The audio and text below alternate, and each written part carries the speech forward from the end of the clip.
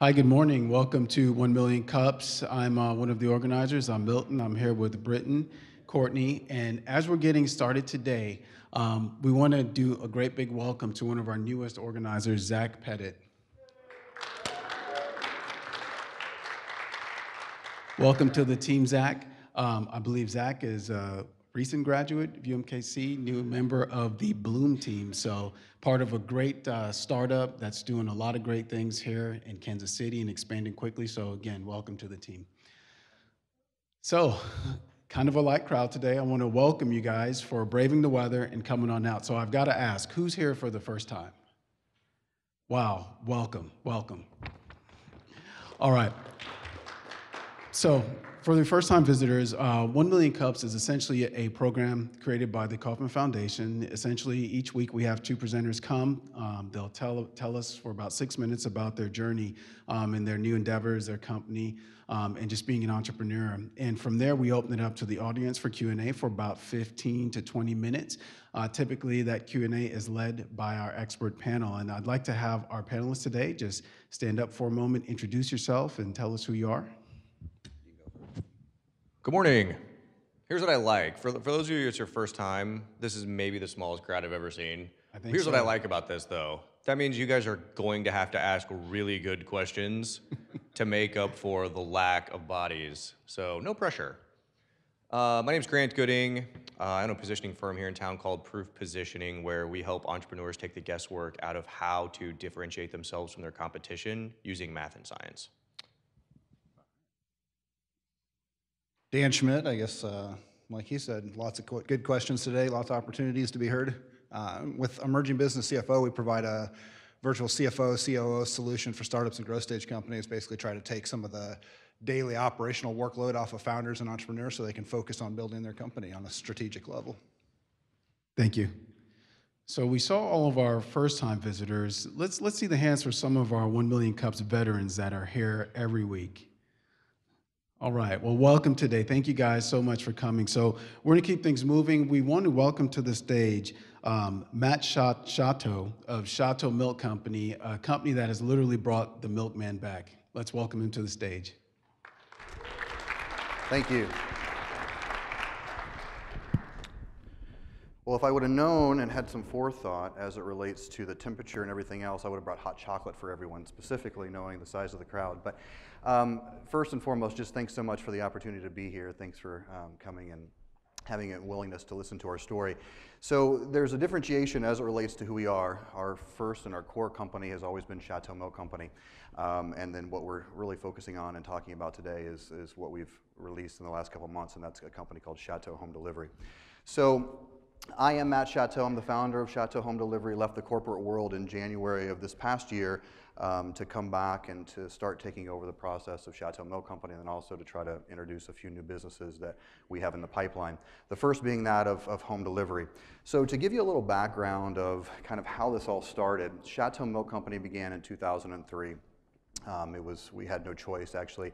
Commodity prices were going up, milk prices were going down. It doesn't take a genius to understand that that doesn't work from a financial perspective. So we wanted to do something new, and we created an on-site, vertically integrated company focused really on three things: to offer the Kansas City metropolitan area with the absolute best dairy products that possible, to two, provide a premium customer service experience that we really don't believe that is found with any other company in our space, and specifically in the region. And then three, to back that up with transparency, to allow customers to truly understand where their products come from, how they get from our cows to your, to your grocery store and then to your home. So over the course of that period of time, since 2003, we've been very fortunate in the fact of receiving numerous national and international awards for product quality, as well as for business innovation, that type of thing. So how does all this relate to talking about home delivery? Well, through the process of the last 13 years, we've had a lot of people that have asked us for new products, whether it be fun-flavored milks, whether it be yogurt, whether it be cheese, aged cheeses, cheese curds. But one of the things that have been consistent as far as the requests for the past 13 years is, when are you going to provide home delivery? These glass bottles are somewhat difficult for me to get from my home to the grocery store and back because there's a deposit on the bottles. Can you help us out? Can you do something that allows us to even more so enjoy your products on a weekly basis? Since 2007, when we really started thinking about home delivery, we always thought, what a great idea, but we're really not set up to do it. So we then, as I left the corporate world last year, decided to ask ourselves the question is there really a need for the milkman again here in the Kansas City metropolitan area? And as we started evaluating that question, we found out, there's really no direct-to-consumer milk delivery. There's really no one-stop location for top-of-quality local products. They really have no old-fashioned experience that you got to experience whenever the milkman came to your door decades ago. And today, as we all know, as parents and as just people in general, time is such an important component of our daily lives. And so, convenience is extraordinarily important to all of us. So in October, we began to do a test market of home delivery, bringing back the milkman to Kansas City. We did that in the Leavenworth area for numerous reasons that we can talk about more if you'd like. In November, because it was so successful in October, we decided to go live. So in November, we offered 4 routes within the Kansas City metropolitan area. Today, we have more than 3,300 registered customers on our platform. We're serving about 254. So we can talk about that too as it relates to scale process and everything else. And on a weekly basis, we're adding new routes. We're getting new trucks from our manufacturer in Providence, Rhode Island. So that's kind of where we're at today. So how does this work? How are we any different? So it's pretty simple. Everything is an online platform. So just like what you would think of as far as using Amazon or somebody like that, you basically go on our site, you determine whether or not you want to sign up for our service, you register. Assuming that we have a route available in your area, you get excited and you think, what? I think I want to have not just Chateau milk delivered to my door, but I want to have a handful of the other 400 plus local high quality products that we offer delivered to my door as well. You set up your recurring order. You customize that for the specific week that you're going to get your delivery, and then what we do on the back end is start working with our suppliers, all local in nature, picking those products, getting those to our farm, and then the next day delivering them directly to your doorstep. Through that process, we have a couple of different options. You can get the old-fashioned metal milk box if you'd like, or you can use your own cooler. But the bottom line for us is just making sure that whatever it is that you use is able to maintain a temperature. In today's world, it's not so bad with temperatures of negative or 20 degrees with a wind chill of the negative nature, but in the summertime, that becomes more and more of a concern for us. So what makes us different? There's a lot of conversation about home delivery nationwide, whether it's Amazon doing something by drone or whether there's all these other pop-up home delivery companies that are seeing venture capital money being pumped into them throughout this region as well as many others. We think we are distinctly different. We have exclusive rights to most of the top quality of category products in Kansas City. So probably 97% of the products that we offer cannot and will not sell to other home delivery companies within this region that would compete with us. We think we offer the best dairy products possible that any home delivery company could ever offer in Kansas City. We're a little biased in that regard, but nonetheless, we obviously control the brand of Chateau Milk Company. We believe, and we didn't understand this really until we did some outside research, we believe that the experience that is offered by the milkman is dramatically different than that of either a drone or an 18-year-old jumping off of a minivan dropping something at your doorstep. And our customers are telling us on a weekly basis, and honestly, it's something that we underestimated. And then the last thing is we're continuing to try to redefine what outstanding customer service is for our customers. What are the next steps? I'll breeze through this really quick because I think I'm about out of time. We're obviously continuing to offer new routes. Again, we're having 3,300 customers that have already signed up, serving 250. We have a lot of growth and a lot of scaling to do. We're going to do that in a really controlled manner because what we want to do is we want to make sure through that growth we do not compromise our commitment to both our customers and our suppliers. And through that process, we also want to make sure that no matter what additional products we begin to offer, that they are in line with the same high standards of the products that we offer today. And then the last thing that I'll touch on is, and I don't want to understate this whatsoever, we truly believe that we have a role and a responsibility in this community of connecting our customers and the people to the people that are providing the other products, the other suppliers. Because it is not just Chateau Milk that we're providing, it is greens, it is coffee, it is bacon, it is eggs, and we want to make sure that those suppliers get the opportunity to meet the customers that we're working with on a daily basis. So with that, I'll close, and I'll ask you if you're ready to bring the milkman back to your specific porch in Kansas City. Thank you, Matt. I'd like to open it up to our panelists to start with the questions first, please. Then we'll open it up to the audience.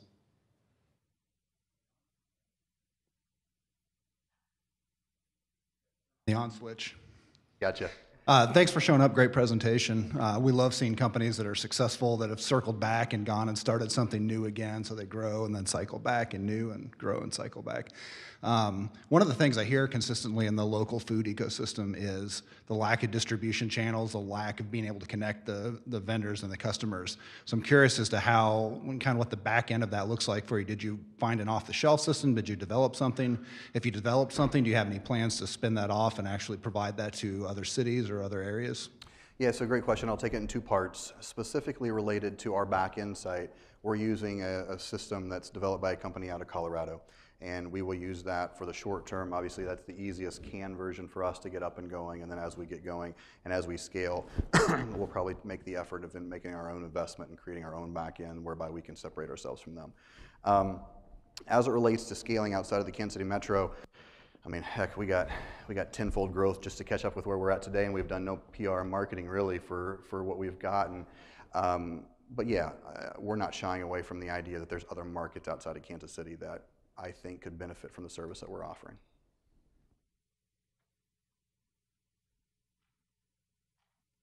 So Matt, thank you for presenting. Just for the sake of clarity, right, I'm trying to segment and separate Chateau as a company to this is a new service segment that you're discussing with us today. So making sure that we're focusing on that, not only for us, but for the audience as well.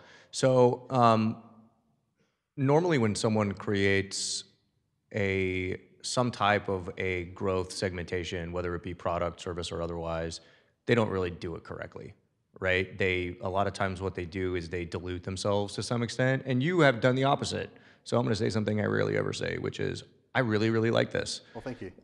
You're doing something that was done and went away because, and so there's a model there that people understand, so you don't really have to educate them as to what a milkman is.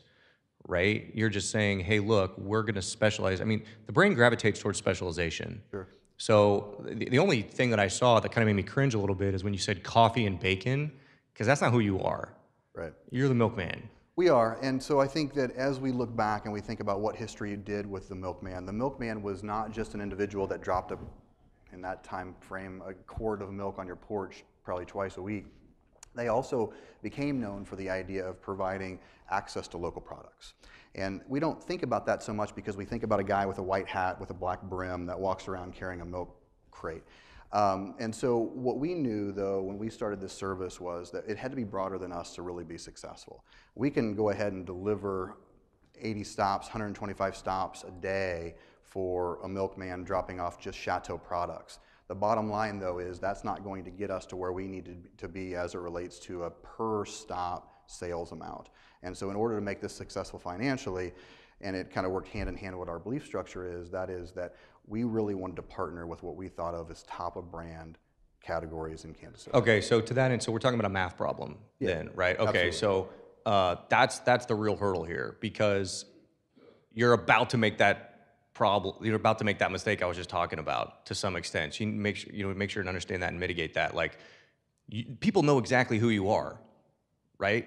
That's why you're winning awards. That's why you've received the growth. And then all of a sudden it's like, well, in order to execute this one thing that we're trying to do here, I need to change myself in order to do it and make sure that the math makes sense. Sure. And that could be a big mistake. Well, and I appreciate the comment. So I think from our standpoint, what we want to do is two things. While we're using a similar logo and while we're going to play off of the idea of Chateau Milk Company, what we also want to understand is fundamentally what the world is today. So if you look at Hy-Vee delivery, you look at Amazon, you look at other competitors in the marketplace, what they're trying to do is they're trying to set up a system by which they can scale quickly and then sell themselves off to a major brand, right? That's not what we have in mind as far as what we want to do, but what we do want to do is not only provide our customers with the opportunity of convenience to get Chateau Milk Company products, but we also do want to provide opportunity for others. And being Chateau Home Delivery a separate business, and I'm not going against what it is you're suggesting, I absolutely agree. I don't believe personally that we're diluting that brand by offering other high quality equivalent products in different sectors. So you don't think attaching the Chateau name to it, which people recognize as being a dairy product, is being diluted by offering things that are non-dairy products? No, because I think that the differentiation on our truck is you can select any host of our 140 Chateau Milk Company products that we offer, and you can expect that quality that you've expected whenever you've picked it off the Hy-Vee shelf or the Price Chopper shelves, and you can get that experience of the milkman. But at the same time, what we're hearing from our customers is, we're so thankful that you're giving us an opportunity to find brands that we never otherwise would have found. Take, for example, Maps Coffee, who I think is presented here. Vincent's a good guy. And Vincent obviously has a location in Lenexa. And Vincent makes wonderful coffee. But the fact of the matter is, no one in Parkville would ever find Vincent, because Vincent is not in his Price Chopper and in his Hy-Vee. So if I can give those opportunities to those customers in Parkville that otherwise wouldn't have had that exposure to Vincent and his products, then I look like a hero, right? It's a win-win for us, it's a win-win for our customer in the fact that not only is Chateau Home Delivery providing us the absolute thing that we want from a convenience standpoint, but they are also providing us an avenue to get products that we never would have gotten before. So in that regard, do you think it's, and I'm sure you've thought of this to some extent, but I'd like to hear your answer, that it makes more sense to create a new brand that doesn't dilute your successful company right now and say, hey, look, we are a home delivery discovery brand that helps you find local business owners that have great high quality products, and oh, by the way, Chateau happens to be one of them. Yeah, so we thought about that a lot, and we had this conversation a lot with our PR team and everything else. The problem that we have, that if we created an additional brand, we no longer are the milkman, right? So we no longer create that experience. If I create, I don't even know. Well, no, but I think do some research as it relates to what was happening in the 70s and 80s whenever the milkman left, and actually look at the milkman that still exists in Providence, Rhode Island, Denver, Colorado, the West Coast. You have milkmen that have been in existence since the late 1800s, and they do nothing more than provide their products in addition to, again, in most cases, high quality local brands. In some cases, they become moving grocery stores, which I don't support that concept, but in many cases, they've kind of just transitioned from what they have been in the past decades, doing what they did then and what was successful, to doing that today. So I think it's a misnomer to suggest that the milkman didn't deliver other products other than milk in the 50s and 60s. That's absolutely fair, and I didn't know that, right? So personal ignorance, but what you have to be careful of is, does everybody else also have that same feeling? Like, I thought the milkman just delivered milk. What? Maybe.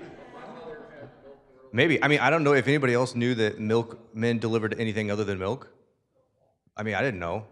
So, but that's a real variable that you have to deal with in the marketplace, Sure. right? Well, and I think that one other thing that you said earlier that I'll touch on is the idea that we don't have to re-educate the consumer as it relates to what the milkman is. And I think that's somewhat untrue too, because I think to even this conversation, there's a lot of people that we go to their homes and they're like, we're so excited, it's home delivery. And they put us in this blanket conversation as it relates to these broad-based home delivery companies that offer this whole variety of things. And they really have no concept of a milkman or what they did, other than the grandma talked about it once or twice. So there is an educational process that we still have to overcome. One, I do remember, I was born in 1958, and my mother was a customer in the dying days of the milkman. They delivered a lot of other things.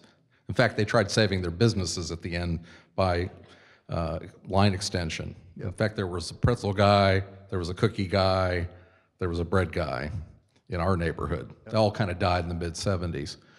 One, what kind of margins does this business have compared to the retail channel? And related question, what kind of channel conflict have you run into with your retail channel? How do they feel about it? Great questions. So as it relates to, and I don't know specifically what the overall margins are for grocery establishments. I know it's very, very different from department to department, but we look to get a margin about 40–45% on any product that we sell off the truck. Obviously, that's very different for a Chateau Milk Company product versus something else that we're buying. As it relates to conflict in channel, that was something actually since 2007 that really kept us up and made us not want to move in this direction.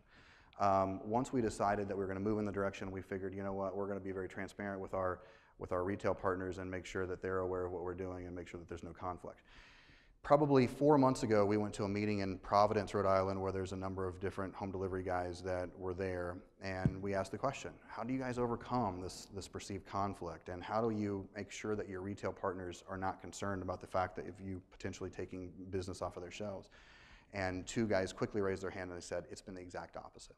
We see that we're growing sales in their stores versus taking it away.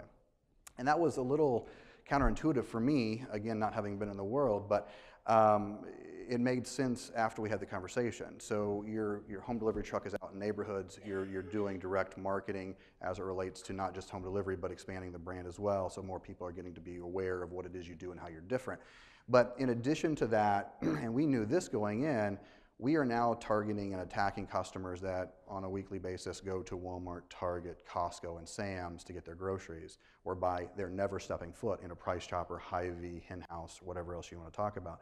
And so through that process, we're bridging that gap, we're providing them that service on a weekly basis, but let's not suggest that everybody is going to know exactly what they need for the given week. And so if they run out of some milk, where are they going to go to get it? They're not going to go to Sam's and Costco because they don't carry it. They're going to go to their high-end local retailers. Got a question here in the middle. Hey, hi, thanks for your presentation. My question to you is that, or thought is that you mentioned your model, and then when you compared it to other delivery systems like Amazon's and et cetera, which are the big boys, and then going back to the customer base locally, I thought that was a big jump and leap. There's a company, coming from Chicago, Peapod, right, that delivers all over the place, and there's issues with that. Are you looking more of a scale of that purpose rather than the conglomerates or the big boys? I'm just a little lost there. Yeah, so Peapod, very familiar with them. They're actually on the East Coast as well. They're much bigger than what we intend to become. While I make the comment that we'll look regionally and see what opportunities are available for us there, just like Chateau Milk Company, our initial focus and our main focus is to take care of the people within our community, and being that of the Kansas City metropolitan area.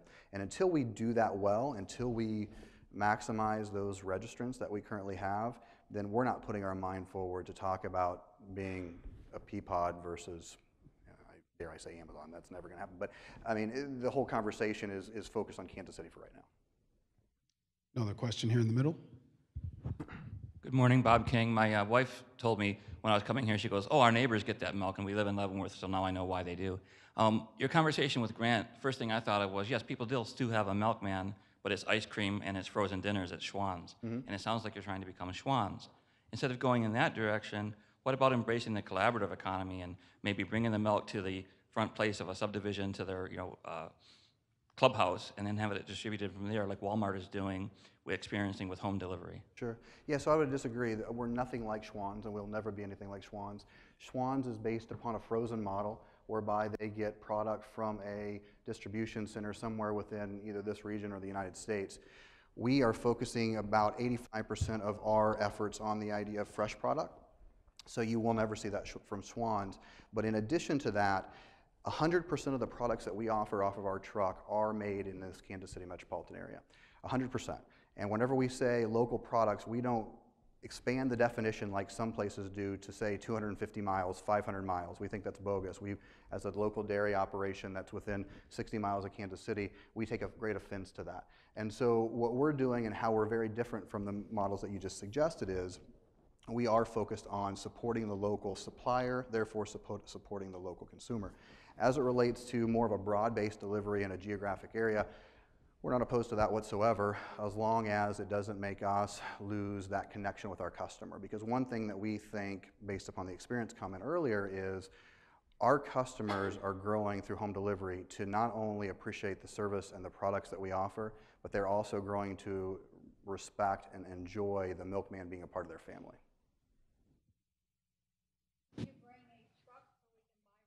I should have, right? No foresight. No, we didn't, but I would encourage you anytime, anyone that wants to come out to the farm, we'd love to show you around. You can kind of do a tour and we'll show you how we do things. Yes, ma'am. Like to the Hen House, they pay you $2.17. Are they worth that value? Well, so whenever you buy our milk at the grocery store or through home delivery, there's a $2 bottle deposit on a Chateau Milk Company bottle. That's to promote recycle, reuse. It's also, from our standpoint, from a business model, to reduce our cost as it relates to packaging. That's the same exact thing that we do through home delivery. So instead of taking it back to the store, you put it in your milk box, our milkman picks it up, you get a credit to your account. To kind of follow on with that, we had a Twitter comment. Someone was asking the question, how does the home delivery possibly help the in-store sales? Yeah, so I'll reflect on the comments that I made earlier. We've never, as Chateau Milk Company, ever did any type of of outward marketing. I mean, we just have been very fortunate in the fact that we haven't really had to spend a dime on marketing outside of just package design and those types of things. And so with that, we really don't go seek new customers. Well, this is the first time that we've ever, in a roundabout way, in an indirect way, are going out and seeking customers, and that's through home delivery. So through that, we are exposing ourselves and allowing other people to be exposed to the Chateau Milk Company brand for really the first time. That's kind of an interesting comment. I was actually going to refer this one to Greg. Go ahead. I mean, I was right there. Go ahead, you Please, got it. please repeat this. There are lots and lots of existing business owners and startup business owners that need to understand this. When you specialize in something and create a powerful brand, people will buy and you don't have to sell to them. So please repeat what you said again about not having to spend any money on marketing and advertising other than just exceptional products. Yeah, so I mean, and I think the comment was made earlier in a side conversation. Our belief structure and our marketing strategy has always been to get our product in the customer's mouth because we believe it speaks for itself. And really, we have not spent any money at all in marketing in 13 years. We are very fortunate to have a wonderful PR firm that we work with as our brand packaging, and we've decided that because we, we're poor dairy farmers, right? In 2003, when we got into this, we had no money, we were losing money. And so what we tried to do is capitalize on the shelf space that we got and use our bottles as really kind of our marketing tool to tell our story. And so we've done that all along the way. Now we're a little bit unique in this fact too, whereby a cookie company can just buy more flour and sugar and make more cookies. It's not so easy for us, right? We have to buy more cows to produce more milk, and because we need more cows, we need more pasture ground, and because we need more pasture ground, we need more feed. And so there's a little bit more complexity as it relates to what we do and what we have to do in order to grow. But realistically, we've never spent money in marketing for that simple fact. Got a question here in the middle. Actually, mine was more of a comment. I'm from Green Dirt Farm, and I'm the director of sales, and we found that it's very easy for us to promote products through Whole Foods and things like that. But sort of the outlying grocery stores where we may have a couple of clients that want our product, but not necessarily so many, it's been difficult to keep the product fresh in those stores. So this is a really exciting model to see for those of us who are creating those high quality products in Kansas City, and some of the distribution channels aren't working very well for us. Oh, that's terrific. Thank you for the comment. Question on your left. Good morning. Thanks for your presentation. I too am old enough to remember the bottles on the front step. Yeah. So you had mentioned in your presentation 3,000 plus signups, but serving 200 and so many. So is that customer churn, or can you talk a little bit to that? Yeah, so it's really the story of our life, both from Chateau Milk Company as well as from Chateau Home Delivery. We created a product in 2003 whereby our business plan said we would sell 100% of our milk in 8 months. We did it in 6 days. And so we were playing catch up for really 7 years as Chateau Milk Company. The same has been true a little bit from Chateau Home Delivery in the fact that we announced the service in early October or early November, late October, and just through the wonderful PR that we've gotten through news media and sharing the fact that what we're doing, we've had people that have been unsolicited that have just gone on to register. So the vast majority of those 3,300 that are currently not being served are individuals that we just do not have routes in their specific area as of yet. We honestly have like less than a 0.5% churn as it relates to our customers, so we're very fortunate about that. Follow-up question. You talked about your margins, which are pretty good for the food industry. You talked about a lack of marketing expense. So what's your break-even point? How much do you need volume to make this sustainable? Yeah, so great question. It depends a lot. There's a lot of variables based upon the route. So distance of route from home location, conversation about specific margins of a specific route, how many individuals are we delivering to on a specific route. So our pro forma is based upon, and it's very, very conservative, is based upon the idea of making deliveries in the range of about 80 per day with an average order delivery amount of about $25. At that point, I can make decent money. We can easily do 130 stops a day, and I believe that we can get our average cart size somewhere in the neighborhood of $32 to $33. Matt, thank you. We are out of time, so just 2 quick things. We had a Twitter comment, and they said, you know, it would be awesome if you maybe considered partnering with Lamar's Donuts. Lamar's Donuts. Yeah. Because then you can deliver their milk and donuts. And lastly, final question: as a community, what can we do to help you? Sure. Well, on to the donut conversation, we may actually be working on something that can address their need. So I was prepared for that. I would take it a little bit differently, and I would say, what can we do to help each other? And from our standpoint, it's not me about talking about Chateau Milk or Chateau Home Delivery. It's me about talking about supporting other local suppliers. And I think there's a comment here from Green Dirt. I know that there's an individual here that represents some local tomato growers. I think it's all about the idea of stepping back and realizing that we have a responsibility to one another, and we have a responsibility to make sure that we are supporting one another in our community. So that's first and foremost. The second thing is, and it's really a pet peeve of mine, don't let people define local for you being 250 miles. That's baloney. Local is our community. 250 miles away is not going to help you create jobs in this community or make sure that you're getting the freshest products possible. The third thing, and probably the most important to me, expect something amazing. Don't be okay with somebody dropping something at your door and walking away and not having an experience associated with it. And then the last thing, selfishly, we would just ask for you to mobilize your friends and join us in bringing back the milkman to Kansas City. Thank you so much for your presentation, Matt. Thank you.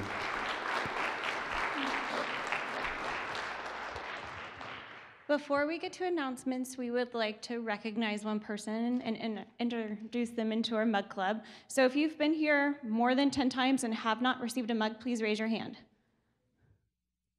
Anyone? Milton? I think I've found someone here. Bob, if you want to stand up, tell us who you are, what you do, what you like about 1 Million Cups, why we're so great. No, I'm just kidding. Before we present you with this mug. All right. My name is Bob King. My business brand is Thought Spray Solutions, and I solve problems for businesses in marketing and strategic planning. I live in Leavenworth, and I drove through the snow today to get here. Thanks, Bob. Congratulations. I would like to welcome the 1 Million Cups team on the Kaufman side up to the stage. I'd like to introduce Catherine, Jordan, and Brad. We have 3 members of our team now, which we are really excited about, and I will turn it over to them to introduce themselves. Hi, I'm Catherine Woodrick. I'm Jordan Marcillo. And I'm Brad Chapman. I have my own mic. So we work here at the Kaufman Foundation on the entrepreneurship team, and we are program coordinators for 1 Million Cups overall. So our day-to-day consists of helping organizers in our 79 communities, or 78 communities as of today. We're launching in San Francisco in about 2 hours, helping them make their programs as strong as they can be. We visit sites as often as we can, interact with the audiences, interact with the organizers, and just experience the fun that 1MC has across the country.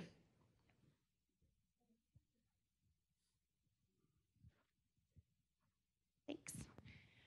Okay, so we have a few announcements and a few events this week. Grant Gooding will be at the Sprint Accelerator twice today, speaking about branding. I think Ari is here from the Sprint Accelerator. Yep, she's in the back. So if you have any questions about the first 2 events on the page, please see her. Think Big is having their Collisions and Coffee tomorrow morning. That is a great program, so if you have time, please go check it out. Guild It, which is the 1MC for artists, is also hosting a program tomorrow. And then next week, Reverse Ed Pitch at the Sprint Accelerator. So the Lean Lab is seeking talent to help them out, so if you have time, please help them. And I would also like to welcome a former organizer onto the stage, Brian Azorski. He has a live announcement for you. I'll be joining the team again. No, I'm kidding. It's been about a month since I've been back here, so it's great to be back. Hey, some of you may have known I started a crowdfunding meetup about 2 years ago, actually. It was January 2014. And we've kind of been on and off for the last couple of years, but we're transitioning into something a little different. The crowdfunding platforms have kind of changed a bit. The excitement's kind of died down. And so a buddy of mine, Lee Bales, who helped me start the crowdfunding meetup, and I are starting something called the Subscription Formula. And tomorrow at noon, we've got a live webinar happening online, and I believe it's going to get tweeted by the 1MC Twitter feed here in a second with a link. So if you're interested in having a monthly subscription service, One of our past presenters, Lee Bales, shared his vinyl shirt club with us and had great success with that. He's also part of SOC 101, and they have a big subscription service as well. So we've got some free information available for you. So I'll be around a little bit after if you have any other questions. Thanks so much. Thank you, Brian. Good to have you back. We're good? Okay, I would like to welcome our second presenter, Michael Perry of Core 23 Biobank. Thank you very much. And thank you to all the organizers of 1 Million Cups and the Kauffman Foundation for having me. I really appreciate it, and I think this is a phenomenal platform. So, as I said, my name is Michael Perry. I'm with Core 23 Biobank, and I'm here today to talk about stem cells. So first, who in the room is aging? Raise your hand. So this talk is relevant to all of us. I'm going to talk about our key core product is cord blood and the stem cells that are derived from the cord blood. And so what happens is when a pregnant mom delivers a baby, they have the opportunity to save that cord blood. And I'll give you the process first is they simply go online, they enroll in a cord blood tissue or plasma banking program all through our website, and then we will send them a kit. Inside the kit is everything that the physician needs to do the collection. So there's different stem cells in the blood as opposed to the tissue. And we'll talk a little bit about that. So this kit makes us a nationwide company. We're not limited to just Kansas City or Missouri or even the Midwest. We have patients from New Jersey to Florida.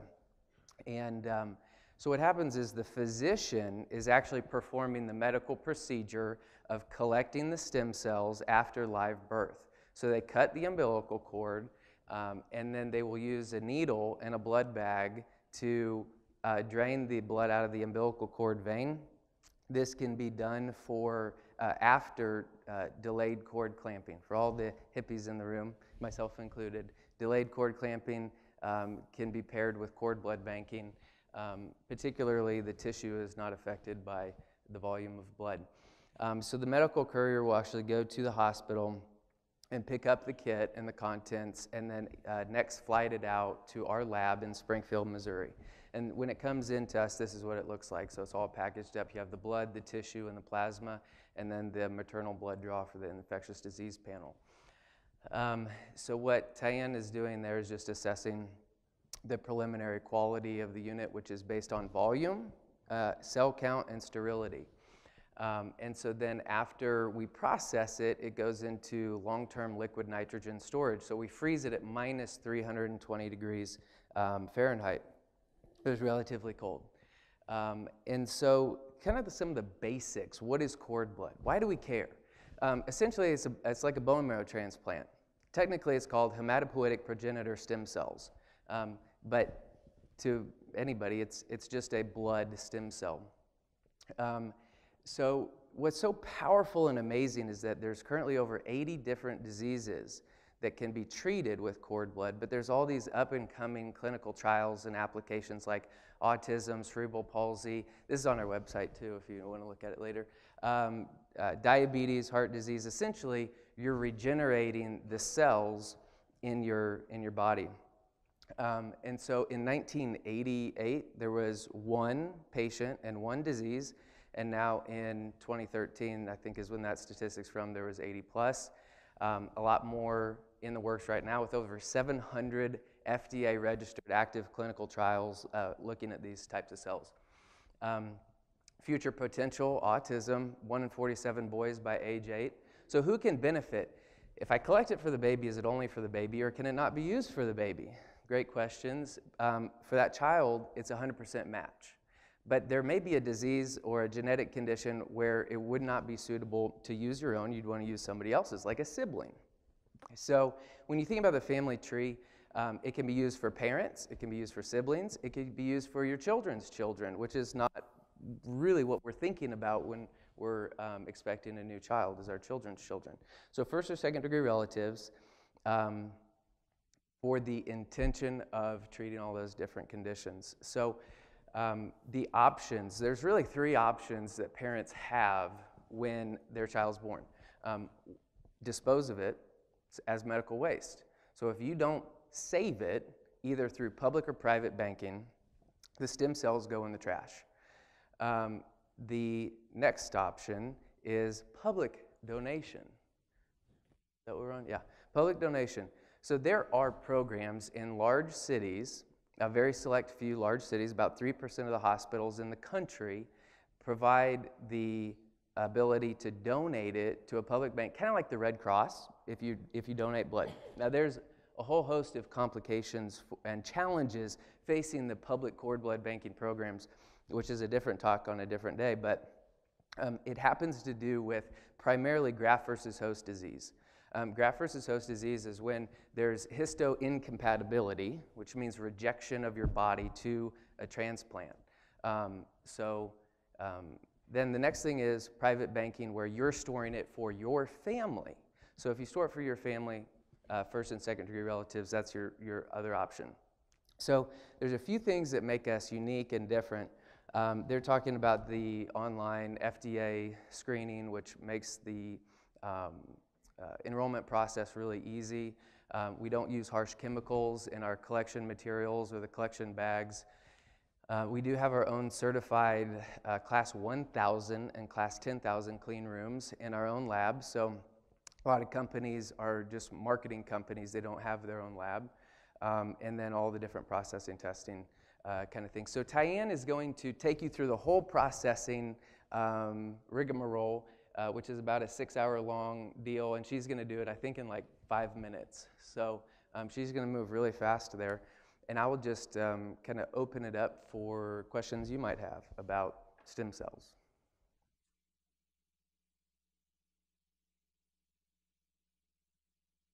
So my presentations look like they're from the Stone Age compared to this. So great job in putting that together.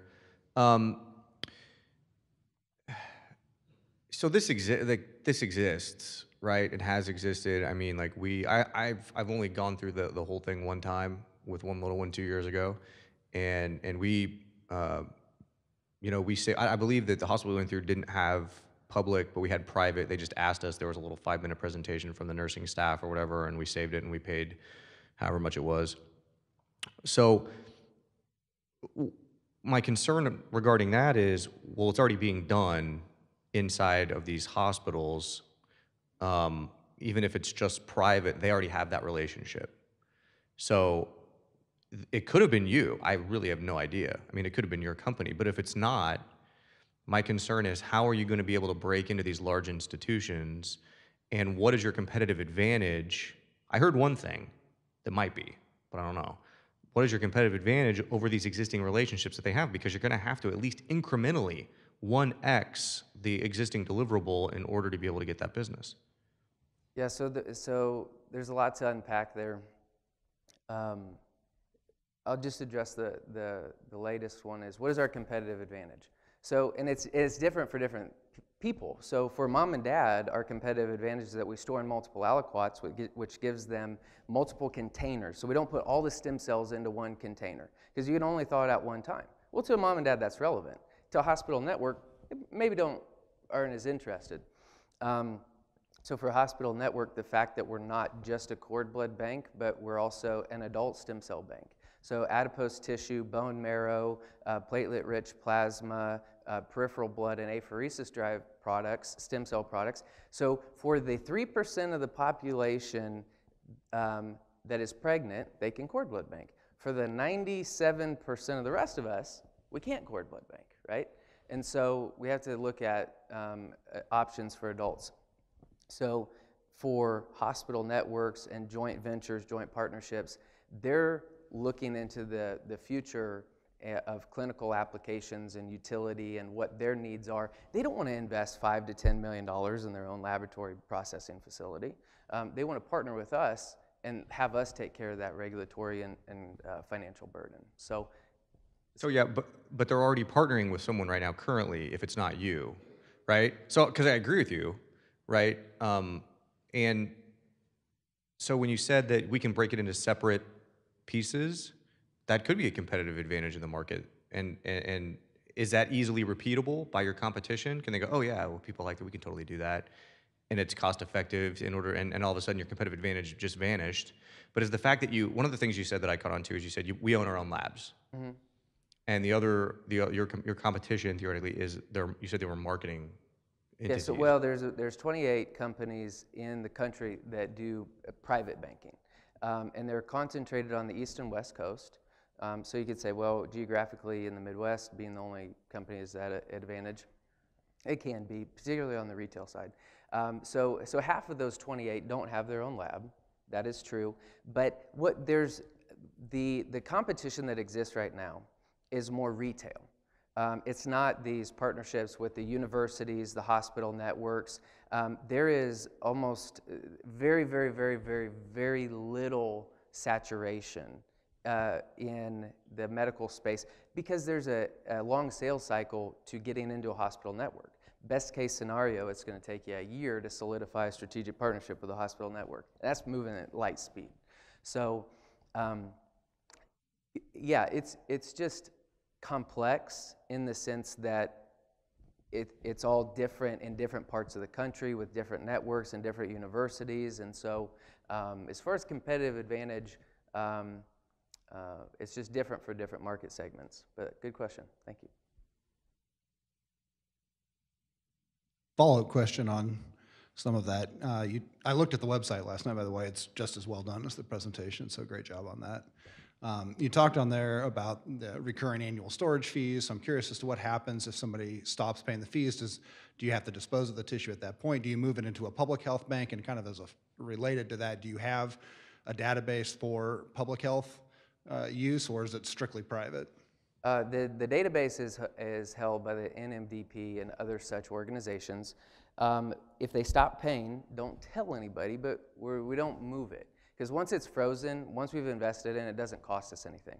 So worst case scenario, we wait 18, 20 years and we ask the kid if they want to get it caught up for a discount. So you cannot take a privately banked unit and move it into the public system. You're not allowed to, so. Question on your left. Good morning. As a former chemistry lab supervisor in a high consequence setting, there's a couple things I see about your value proposition. First one relates to the number of unforced errors in the delivery of medical services, particularly in hospitals. And so a question would be, what is your quality assurance regime or your performance assurance regime to make sure that you are on the positive side of that rather than the, tag along with it? And if in fact you are able to demonstrate consistently that you have a quality differential, mightn't that become the essence of your value proposition?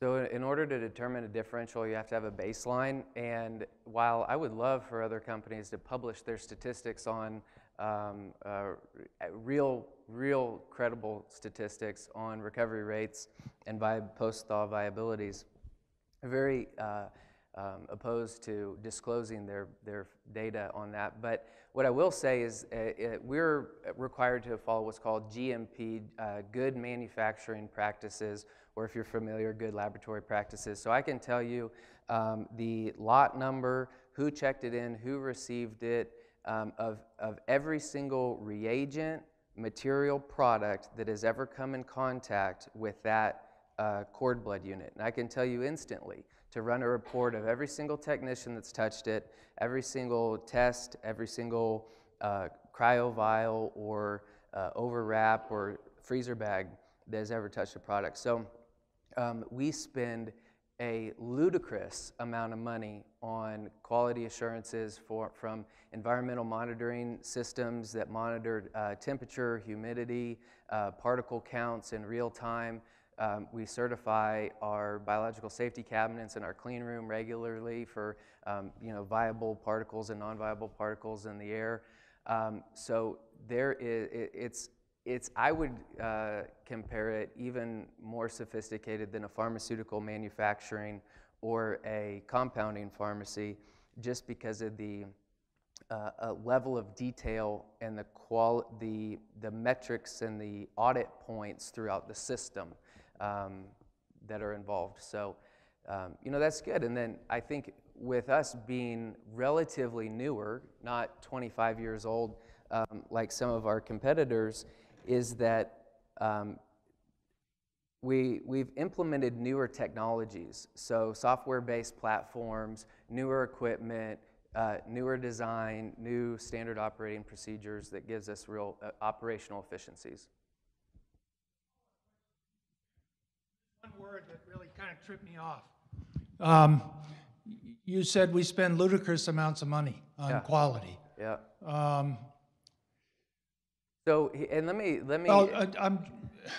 Well, what would happen if you left out ludicrous?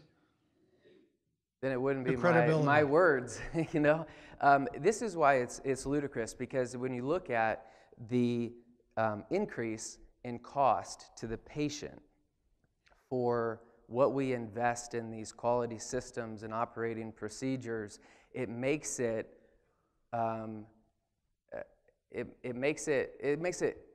exponentially more expensive with these costs and expense that we invest in the lab. So, But how do you estimate the downside cost of getting it wrong? I think a better question is there ways to make it much, much, much less expensive to implement quality standards throughout a laboratory manufacturing system? So I'd be interested to sit down and talk with you about that, on how you can really drastically lower the costs of quality systems for cell therapy, particularly. Another question here in the middle. Thank you for your presentation. Seems like a significant long-term financial commitment for a young family that's just starting up. Do you understand who your demographic is that's buying the private cord bank, and what's motivating them? Is it protecting their children's health? Is it protecting their parents' health, their grandparents? Mm-hmm. So, great question. So the target market is not just mom and dad, but it's also grandparents, aunts and uncles, friends that want to put it on the gift registry. So we have about actually 17 to 20, between 17 and 20% of our patients are Medicaid patients. And part of that is we offer in-house financing. So interest-free, they put a $300 deposit down, they pay $100 a month for however many months. And we customize those to make it affordable for everybody, because we feel like everybody should have this option.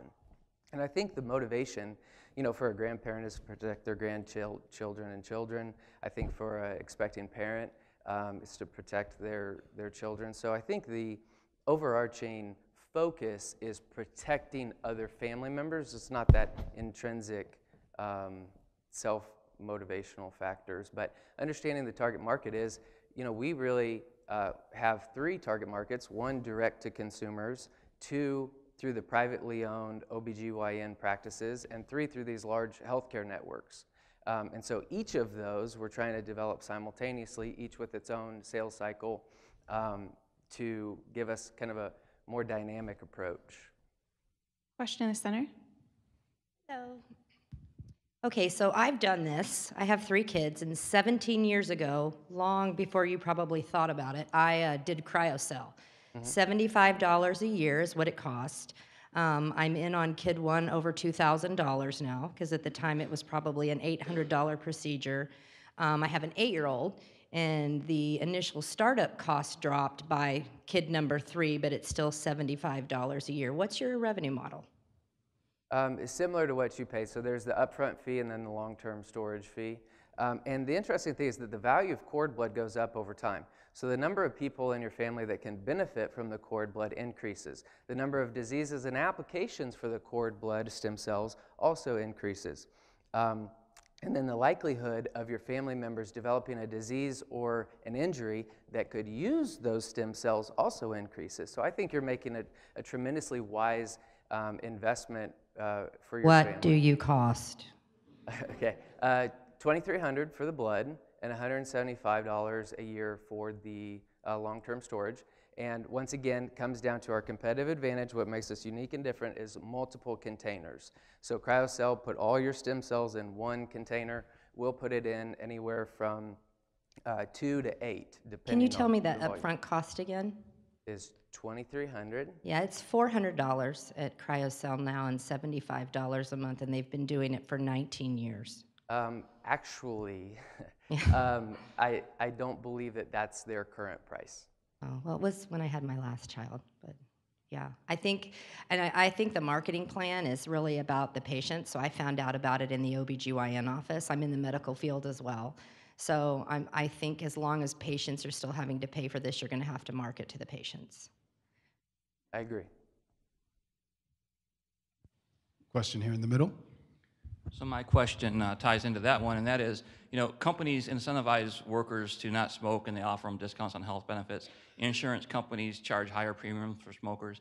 So have you thought about going towards a market incentive thing with the insurance companies? I'm not talking regulation. I'm not a fan of over-regulation, but it seems to me that if we can do this and we have less diseases, then it's in the public good and it'll lower overall health costs. Yeah, and I think that is the direction of the market is going. If you just take one case scenario, cerebral palsy is in clinical trial right now. It costs on average about $2 million per life to treat a child with cerebral palsy. Okay, direct costs associated. The instance of cerebral palsy, if you took the CDC numbers for the instance times everybody paying $2,300 for the cord blood, is about $700,000. So they could save $1.3 million by proactively saving everybody's cord blood as a treatment option for those patients. Now, obviously, it's not going to completely eliminate any pre or post costs, but could it drastically reduce them?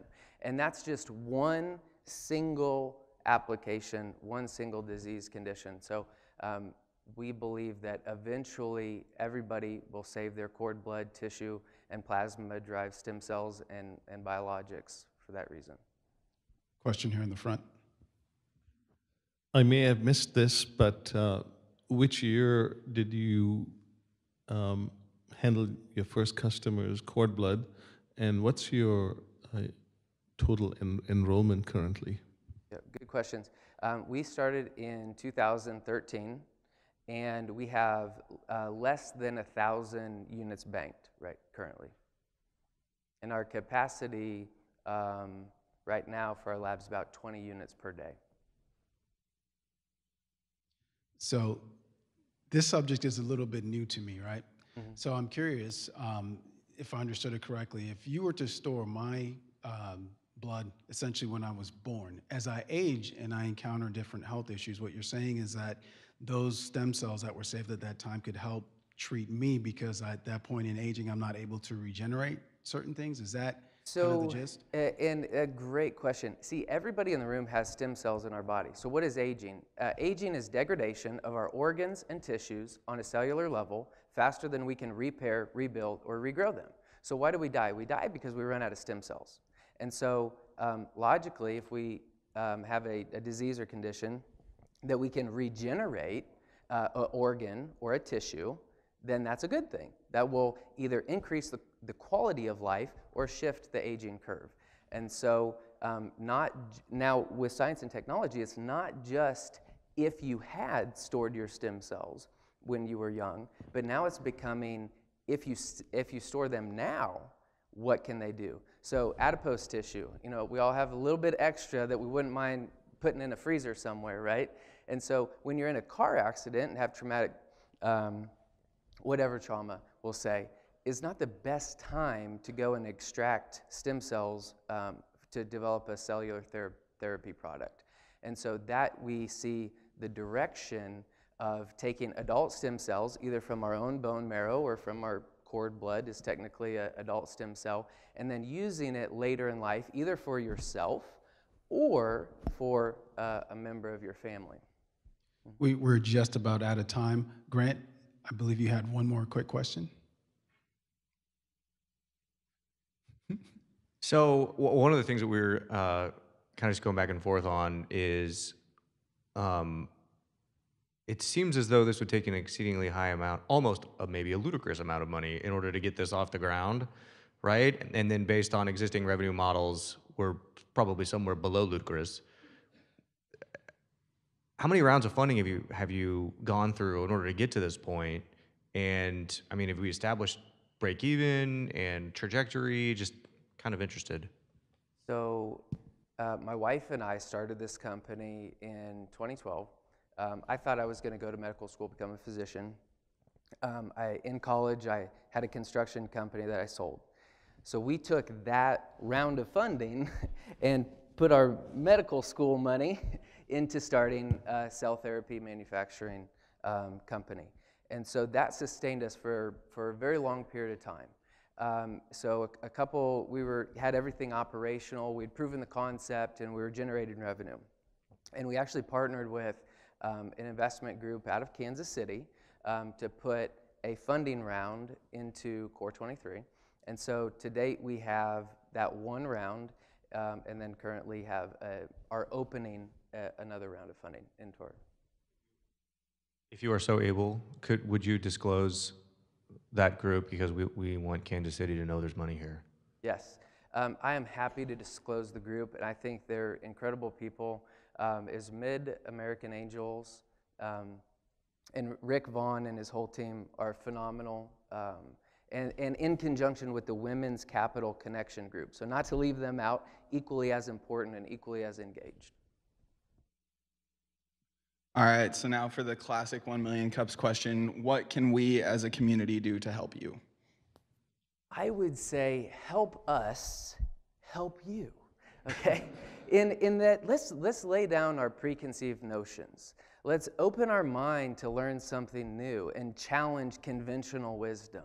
Can we allow ourselves to change and adapt and learn and grow a little bit better, a little bit faster? Are there things that we can do together that will improve your quality of life? And the reality is, we could have all the technology in the world, but if we don't partner with patients and grandparents and moms and dads and people that understand and are willing to educate themselves about these things, then we can't do anything. So just keep an open mind.